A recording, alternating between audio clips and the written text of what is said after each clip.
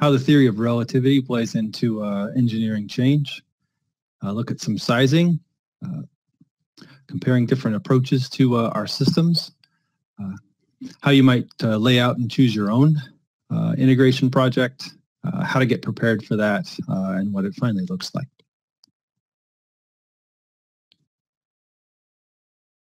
So let's start with the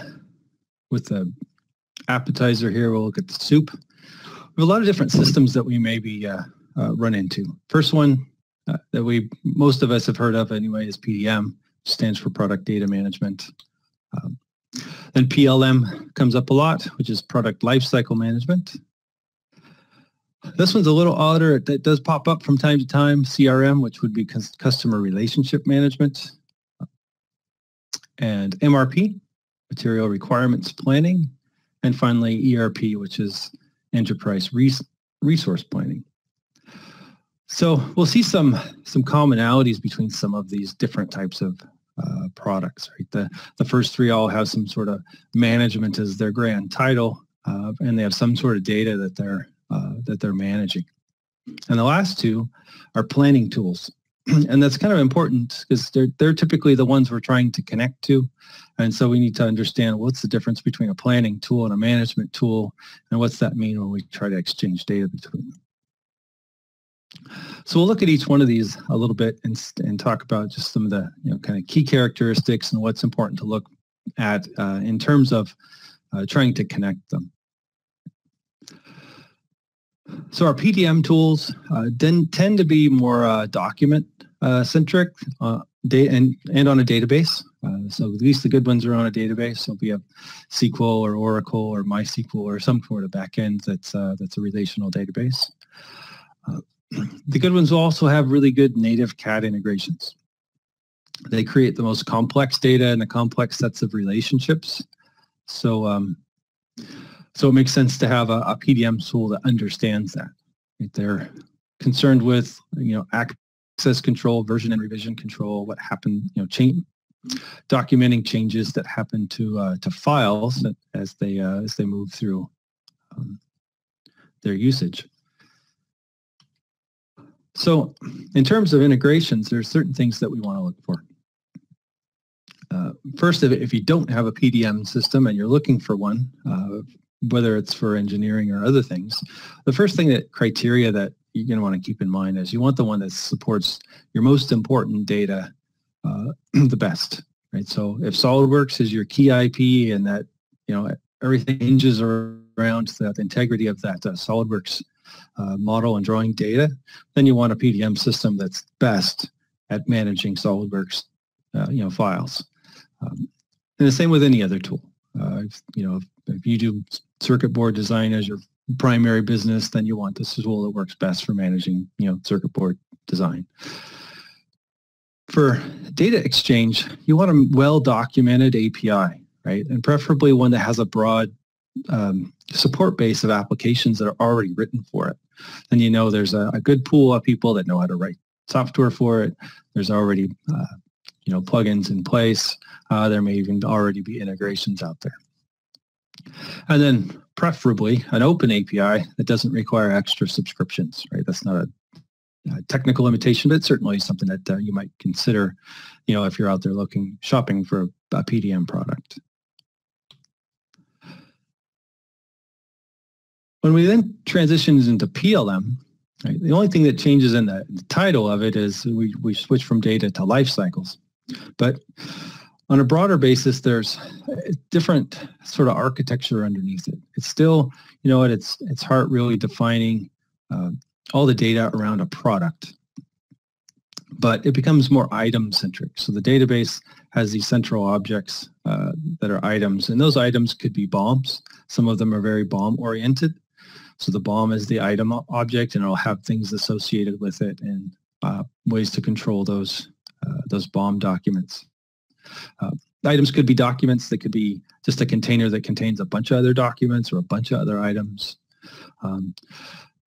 One thing that tends to be unique about them is that processes will often be treated as an object, as an item in their database, rather than a fixed function of how something moves through a workflow. A workflow might be an item, an actual object that is more of a template that, I want to launch an ECO for this set of documents. So you fire up one of those and maybe you alter it a little bit in each instance so that it behaves slightly different for that particular application. And so it's a little different than what we may be accustomed to on a PDM side of how workflows and processes are integrated with the data. But they also tend to take on other kind of broader topics like suppliers and supply chain and vendor relationships can often fall into that. And so we'll see as we look at some of the planning tools, they also have those types of features built into it, but they may be looking at it from a slightly different perspective than PLM. PLM is still product-centric. Product is sort of the central theme of the database. And so everything kind of revolves around what the product is. You'll tend to see that some of them are industry specific. They have various different modules or implementation plans depending on how, what industry you're working in. They may ask you right up front, are you aerospace? Are you automotive? Are you defense? Are you apparel design? And these may have a significant impact on how it's put together. So it often gets presented as sort of an envelope, right? And whereas PDM is sort of a sub component or a piece of the whole PLM picture. And even others, you'll see take that even broader approach to PLM as an overall solution and include things like CAD or technical publications and things like that. Right, and that very well may be true. For some of them, we'll see that's how their product portfolio is put together. So things like Dassault Systems Innovia, well, it's the PLM tool. There's a whole bigger picture solution set that includes CAD, which is SOLIDWORKS, and CATIA, and 3D VIA, and all kinds of other different types of applications that all kind of work around the product definition. And we see that same kind of approach from some of the other big CAD and PLM vendors for Siemens and PTC and Autodesk. But there is another sort of class, I should call it, of PLM tools that really aren't put together by the CAD data developers, but instead kind of put themselves as sort of the glue that holds all these different systems together. And that's kind of how they'll tend to present themselves. So you may have a separate PDM system for electronics versus software versus the mechanical design or even documents if you have a lot of legal sort of aspects of it. And those all need to come together into some area to more clearly define what the product is. And so that's a little different type of PLM system, but the same sort of architecture and idea behind it. And some of those may be like your Aris Innovators and your Arena Solutions and Keytex, and I'm sure there's others out there as well. So those are going to be, while their core architecture may be very similar to the other ones, they're going to tend to have other features because they know they're going to need to pull from disparate systems and get that data. So they might have plugins directly to some CAD systems, or they might have plugins to PDM systems, or they may just make sure they've got some API and scripting available so that they can do that, because that's a key part of how they're going to need to work. I'm not going to spend too much time on CRM, but just so you know what it is in case it pops up and anybody asks. If you're talking to your other departments, we use one here, but it's really a customer relationship management tool. It's the database behind it is all customer centric, so everything wraps around the customer. So what products do they have? What interactions have we had with them from a sales perspective or a support perspective? So it gets heavily leveraged by marketing, sales, and finance. But we're typically not going to need to exchange much data with them. It's not really something that necessarily impacts our product generally, but just kind of be aware that that those do exist. And sometimes the vendors do kind of cross different realms, like NetSuite's the one we use. It also has ERP tool, but it's certainly going to work differently than the CRM side of things. We don't manufacture anything, so it doesn't make sense for us to do ERP here. And Salesforce is probably the most commonly known name for in that CRM space. MRP is the next one that comes up a lot. It's material requirements planning. So this is the first one of our planning tools. So under the key characteristics, the first thing we have to keep in mind is this thing is all planning centric. It's about times and dates and schedules. It's going to be concerned with things like manufacturing BOMs, which are going to look very different often than our engineering BOMs. They're more concerned with raw materials. What's in the inventory? When's it going to come? What's the lead times?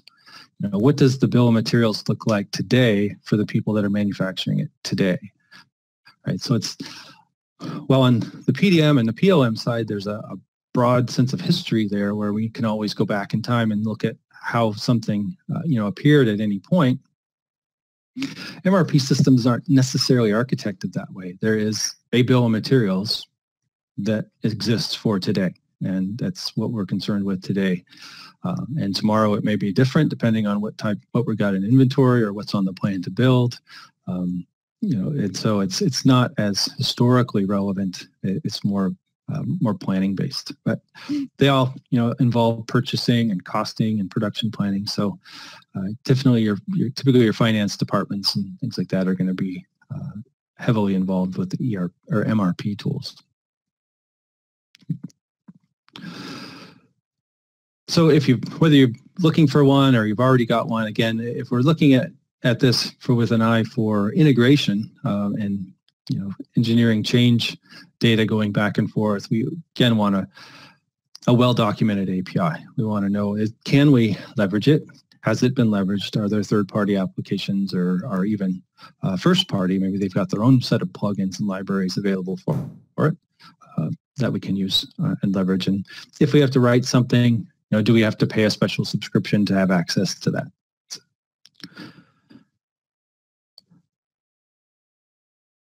So if we move on to ERP, it's similar in some ways to MRP.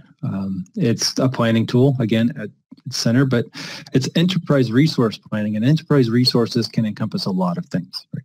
From HR and manpower, right? All the people and their resources and their time and salaries and things like that get factored in, as well as some of the things we saw with MRP, with the production planning and manufacturing. So they're going to have, inventory controls and supply chain management, things like that, all kind of integrated into their product portfolio.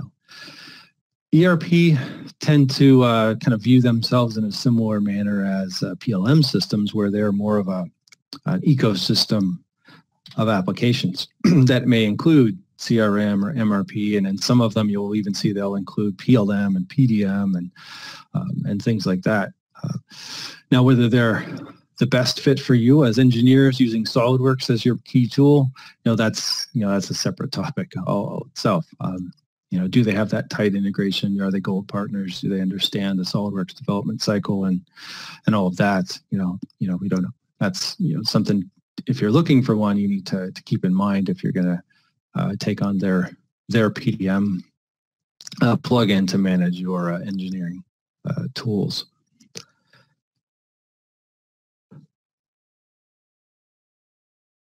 Right. So as long as we kind of understand the different tools that we're playing with and what their primary concerns are, right? With ERP and MRP, it's planning, right? It's planning centric. PLM, PDM, right? Those are all more product centric, right?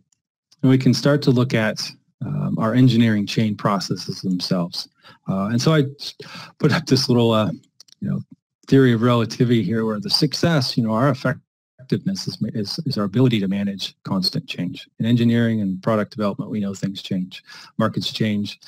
The regulations change. Right? The products need to get improved continuously sometimes. Or sometimes it's not the products that change. It's our processes that change. Maybe we do engineer to order, and so you don't doing the same product every time and modifying it. You're doing something different every time. But your processes that you use to implement that process or do those projects are what's changing. So if we're going to look at how we integrate, the engineering change process across systems, then we have to start with a very pointed question and say, today, do your engineering change processes in each of those systems work well, right? Are they humming along? Everybody's, able to do those changes the way they need to, and our real bottleneck here is just the exchange of information when that happens, right? So if the answer is no, we know our systems aren't quite optimized, they're not working quite like we would like them to, then we don't want to try to integrate them because that's not going to improve the situation. It's certainly going to make it worse. So if that's where first place we're going to start. We're going to look at, how are you managing your changes today? Let's improve that process. If you're using PDM, that's great. What's the vehicle you use for those changes? Is it a document? Right? Is it a Word document or an Excel document? Is it a PDF document? Is that a deliverable? Right? Do you have to send it to somebody outside the system? Does it need to get a historical version of it stored and maintained for regulatory compliance? Or are you using that as your medium for data exchange? Like, so I'm going to put information into that engineering change form, and then I'm going to need to pull that information out of that form for somebody else. Right?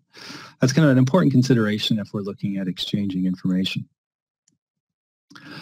Or is it really just a window into what's happening in that change? Right? It just shows me, the status of everything and what's being impacted and who's working on it, what's the details of that.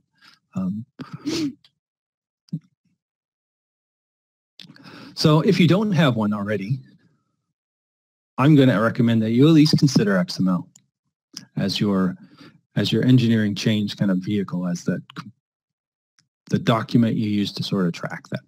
And there's some good reasons for that. PDM Pro and Standard use data card variables that already know how to write into an XML file. So just like we use those variable mappings to populate custom properties in SOLIDWORKS that then propagate into the drawings and show up in bills of materials and title blocks, right? We can do something similar with XML. It's actually even more powerful in XML. It's just a kind of a glorified text file. There's sort of an example of a simple one there in the lower right. Some of the benefits that we get for leveraging them for engineering change is that you get automatic content updates. If I change a variable on the data card, it changes inside the file. And if you look down there, something like, there's dimensions listed here, right? So if this is a variable in my card and I change that, it changes here. There's no macros required to do that. It's just inherent in how this operates. Right now, it's not very pretty, but again, as just a sort of almost a database sort of that's text-based, it gives us a lot of flexibility, right? So much so that actually SOLIDWORKS has put it into the PDM administration curriculum in the 2017 release. Another huge benefit we get over, say, using, say, a virtual document is that an XML file is actually printable. And the reason is that there's this little magic text file called an XSL, which is the style sheet. It does all this heavy lifting. Just like on your web pages, you've got HTML, which is the kind of the back end that contains all of the content. You'll have a style sheet, a CSS file that controls how it's viewed and what it looks like. XSL does the same thing for our XML documents. Right? It allows you to format it the way you want so that when you're looking at it in the preview pane is really just a glorified Internet Explorer browser window, in case you didn't know. So this styles it to look a certain way when you're viewing it, as well as printing it. But it can also do a lot more. Right? So if you needed to reference images, you need to filter the data, right? Maybe we store a lot more in the XML than we necessarily need everywhere, but we're going to use it in different ways, right? The XSL can filter that and show only what's relevant.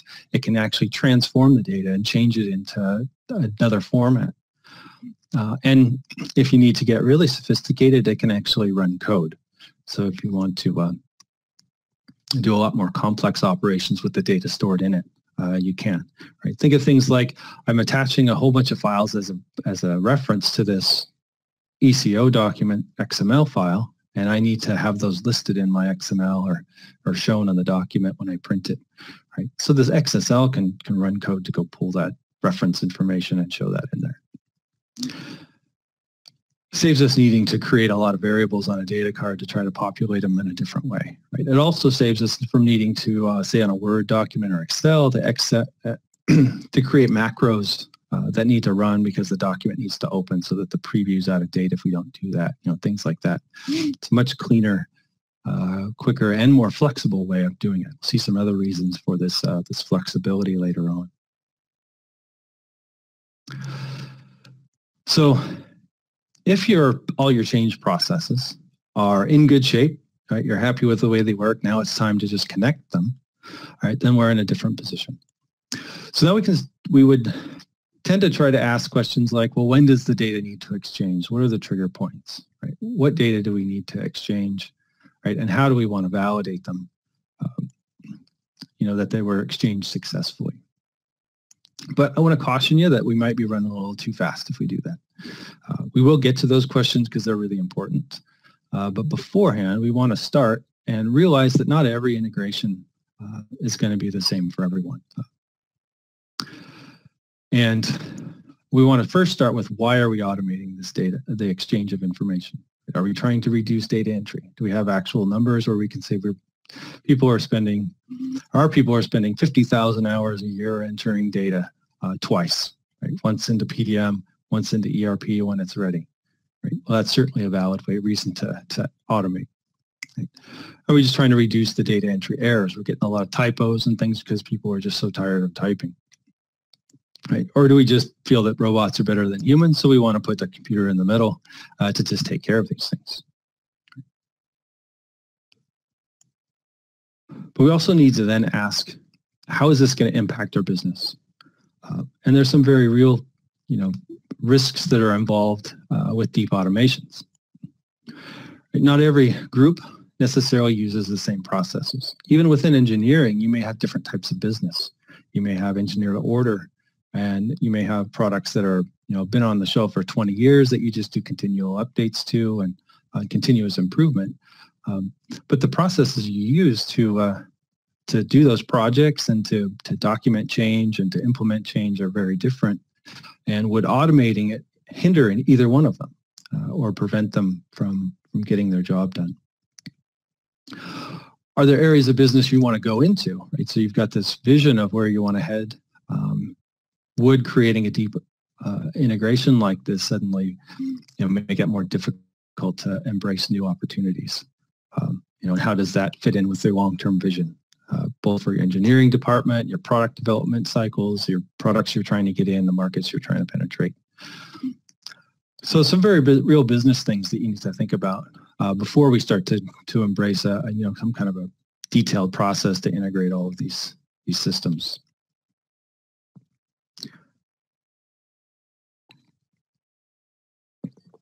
Well, let's say we've done that analysis. We've got a very solid case for needing to automate. We're wasting a lot of time entering data that shouldn't be.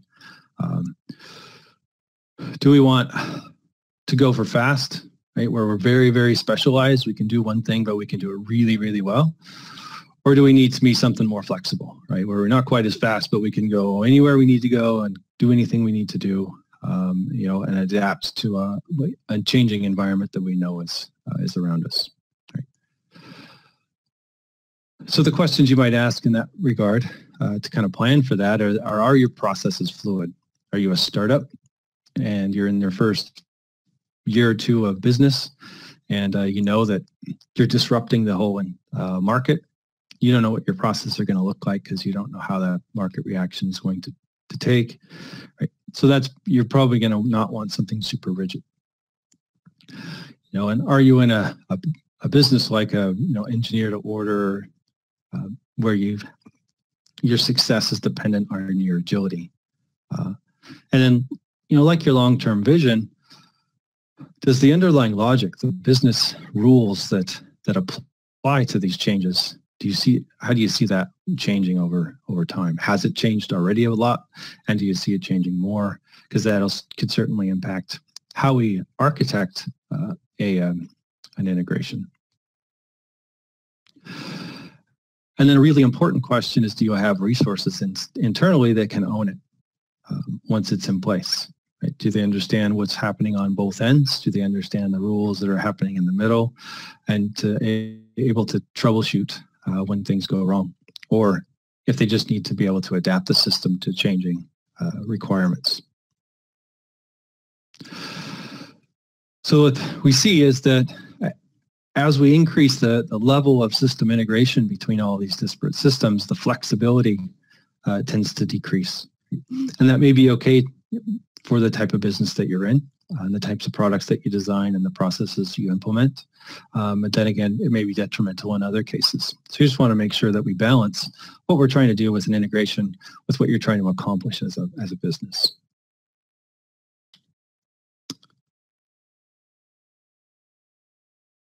So now you've done all your business analysis. Now you're ready to kind of choose the adventure that you want to go on. So now we're going to come at you with some questions. And they're going to be similar to things that we might have thought we needed to get into before, like when does data get exchanged, right? What are the trigger points? Are they PDM workflows, right? Does it happen multiple times within a workflow? Is the trigger different or subtly different? Are the results different for each of those transitions? Is the data exchange triggered somewhere else, like ERP? Or is there just a big red button somewhere that somebody initiates it manually? That's certainly a valid approach in some cases. And then we need to know what gets exchanged. Right? This can be vitally important depending on the systems that we're moving to. The most common things that we exchange are bills of materials. And within a bill of material exchange, it could be just all the information about a single part. Are we transitioning an entire bill of materials, like all the levels at once, or just a single level, which is kind of most common for how ERP and MRP systems tends to show them? Or are we only pushing the BOM changes? We have a recent engagement where that was the case. It was for SAP, and SAP only wants the delta. What's added, what's removed, what's altered. So we need to be able to know, how are we going to extract that information? How are we going to pass that on to the other system? And then are there other deliverables that need to be taken into account? Right? Are we publishing PDFs, neutral formats like STEP or STL for rapid prototyping, or even CAM files? That's more common in exchanges with a PLM than it would be, say, with an ERP, but not uncommon for, we may use PDFs specifically for ERP quite often, because purchasing may need to have that information to send out for quotes, or so on. So does the data that we're outputting, is it suitable for the destination or the target system? Right? Can ERP take the data that we're outputting natively and use it as it is? Or does it need to go through some sort of alterations? Or are there rules about how that data has to get imported? It's one that we've run into recently. The question is, I can't upload a BOM until all the items in that bill of materials are in that system. Right? It'll just fail or throw back an error. So how we want to deal with those rules? Do we want to have multiple stages, one that just makes sure all the items are up, and then the next one that updates the BOMs? Right? Those are important considerations when we're looking at exchanging this information. And then one that's easy to overlook is, how do we deal with failures? Right? You're writing software, right? There's all kinds of error handling that is done in the code, and most of the time you don't see it, and that's because the software engineer did a good job of dealing with all the error handling. And sometimes you see warning messages that don't make any sense at all. But how do we deal with those in the case of an integration? Right? If the export fails, what does that mean on the other end? Is this a stoppage? Do we need to hit the big red button and make everybody stop what they're doing? Do a code blue like they do at the airport? Or do we need to send out emails so somebody can go see, well, why did the export fail, or why did the import fail, or what happened with the rules in the middle.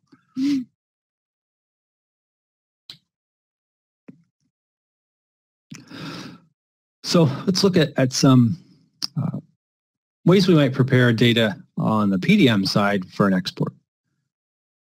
Right. So we'll look at if we're take an exchange engineering change data from PDM out to some other system like ERP or PLM. Right? If we're just starting with PDM Pro, one of the first things we'll tend to ask or look at is, do the built-in workflow triggered BOM exports work for you? There's some certain benefits of using them. For one, they're XML format. We've already kind of talked about some of the benefits of that XML format, right? We can do a lot with it. Even if it can't be used natively, we can use an XSL to make it fit some other output type. It's filled with its own built-in rules. So we can output single level, items. We can output multi-level bills of materials. You can output single level bills of materials. You can do configurations. There's a lot of options there. It's got alias mapping. So if the target system's properties are called something different than PDM's, that's handled already through an alias mapping that's built into the architecture for that BOM export. And it's relatively easy to implement and change, right? It's just a configuration of your vault. It's not a customization. And so its benefit there is that it's relatively low cost. It just costs you some time, or either doing it yourself or working with our implementation team to implement it in the way that makes sense. But that may not fit everyone, right? So you may need a bigger option. Maybe you want to add XBOM onto your PDM because you need extra BOM management capabilities. You need that particular type of bill of materials to exchange the data. Number of reasons you may need to use XBOM. That's a product. You can see it on our website. We've been integral in the development of it. So it allows you to add in the non-modeled parts, reuse existing data, merge different types of BOMs together. It has kind of its own capabilities in that regard. And if we do that, and we've done that recently here for someone, we will likely also create a task add-in that does a workflow triggered BOM output. We'll just be doing it from XBOM instead. We will most likely use an XML format for all the reasons we've already mentioned. And one of the benefits in XBOM is that it's much easier for me to export the BOM changes, if that's what's the critical component to what you need, than it is directly from PDM. It already has a great way of comparing, between versions and revisions of a bill of materials. So I already know what's added, removed, and changed. I can pull that pretty easily into XML for an output if that's the requirement. And again, on its back end, it's pretty easy to implement and change. The setup is not complicated. We can help you, do that within a couple hours. It's just a matter of, how do you need its data output? And then we may also then have to, if that doesn't quite fit, we can do, kind of more of a full custom sort of development. We're still most likely going to leverage a workflow triggered BOM export, right? Just because it makes sense. It's connected to the workflow. It's really easy to implement. You can just tell whichever state you want to run this task, and then the tasks can be configured. They can also be scheduled so that if it's something that just needs to happen on a nightly basis, tasks have the capability of doing that too. So again, we're going to most likely leverage XML. We may not. If it's custom, we may do whatever it is that you require, but that may be where we start. Tasks are easy to implement, again, as we've mentioned. But the caution here is that this may be a difficult thing to alter, right? As far as altering the root code, because then you're going to have to come to us and we're going to have to redo the statement of work and look at how that changes. So if there's business rules that need to get coded into the integration, that's where things can get a little complicated, and it can kind of stall how changes need to get implemented. So it's just a consideration to take in mind. It may be absolutely worth it for you to do that, and then again, it may be too much of a liability to go that route. So there may be a step kind of in the middle, right? We're going to call metamorphosis, where we're going to take the output data and we're going to do something with it. So we'll probably create another add-in, maybe a Windows service, just depends, right? So if we're triggering a BOM output, we'll use another task to then say, well, I knew I just output a BOM, so I'm going to go import that bill of materials. Again, that's why we would leverage the XML. We'll use these magic XSL transformation files to tell it what to do. And the reason we would do that is that putting that in the middle is super flexible. It lets you just go modify the XSL file. That file can be in the vault, just like your other documents. But it kind of becomes that gateway, that mapping that enforces the rules. Right? So somebody that's responsible for them can check it out, make the rules change, check it back in, and now it's live. Now when it outputs your XML, it does its thing and outputs it to other formats. And because the XSL does all the heavy lifting again, it can output to different formats. It could go to an FTP, it could go launch DB queries, it could do any number of things, with the raw XML information.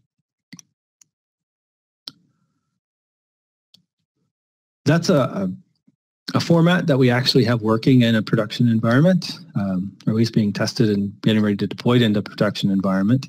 So if you really want to see that kind of in action and how that works and what it looks like, and see if that's relevant for you, then by all means contact us. We'd be happy to set up a demo for it. Now, if we've output all this information, we've transformed it and prepared it for the destination system. Now what happens, right? How do we get it into that system specifically? And there's not a simple answer for this, right? It's going to depend on all of these systems, right? So you have to find out, right? Does that system have an import utility? Does it just listen for files that show up in a certain directory and then it imports them? Right? Well, that's pretty easy way of, and kind of a low impact way to do an integration, because then all we have to do is make sure that we're outputting the file into that location in the right format.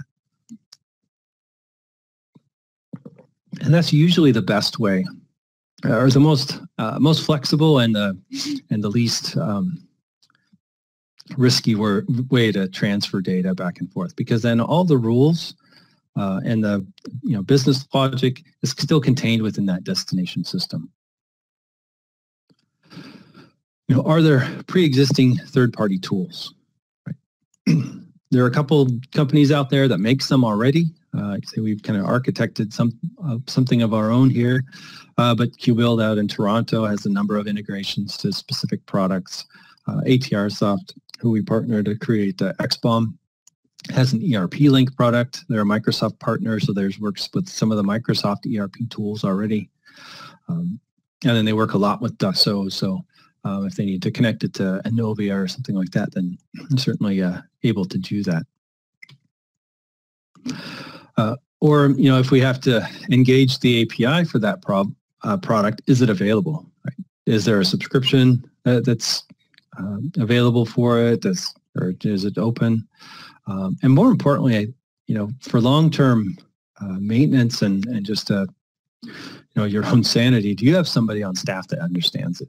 So that if something changes within your business rules or on the ERP side or the PDM side, they know what's happening with this integration and can make tweaks to that API if they need to. Or do you just need to contact us and we need to rescope it and look at what's different? You still need to have people that own the process so they understand the whole architecture, but those are important things to consider. So my best advice is that if you've gone through all these questions, you've done the business analysis, you've figured out that you really need this, all of your internal systems are humming along, and now you're ready to do the integration, plan it in detail, right? Sit down with the crew, storyboard it, think about all the details. What exactly are you exporting and when's it getting exported, and what happens if that export fails? All those kinds of things. If you walk through that process of how you see the exchange happening, it will add a lot of benefits to the whole operation. For one, you're going to uncover areas that need improved. You're going to see where the data is not quite right. Is the data always look this way when it gets output, or are we always pulling from the same type of information? That's a big one. Are the processes reliable? It's going to help you all get a deeper understanding of the other business units and how you all play together, right? How everything kind of works, in the end to run the business. And so that's going to be some important insight that you get gained out of that. It's also going to help define the success criteria of the implementation, because you'll have it all outlined. You'll know what the expected outputs are. So if we're writing some code and the output doesn't meet what you've specified, then we know there's a problem. Now, was it bad data coming in, or is it how it got processed? Right, those are all things that can then be investigated. But you've got a clearly defined set of criteria there to gauge the success, which is going to, in the end, streamline the whole quoting process, the development, testing, and deployment on the back end. So after all of those warnings, you're still interested in doing an integration project, we're happy to assist with that. By all means, contact us. If you're just kind of feeling the waters and want to get some sense, you can certainly email us to the info email addresses to either HawkRichSys or Hawkware Apps. Or you can certainly contact your account manager. They'd be happy to set up a call and chat with you about it and with us, and to kind of go over what may be entailed.